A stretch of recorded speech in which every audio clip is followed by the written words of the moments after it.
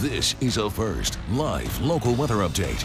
Hey there, I'm meteorologist Brian McMillan. Heading through the rest of the day today, expect lots of sunshine here in the Portland metro area and Central Valley. Then we get to tomorrow, expect increasing cloud cover.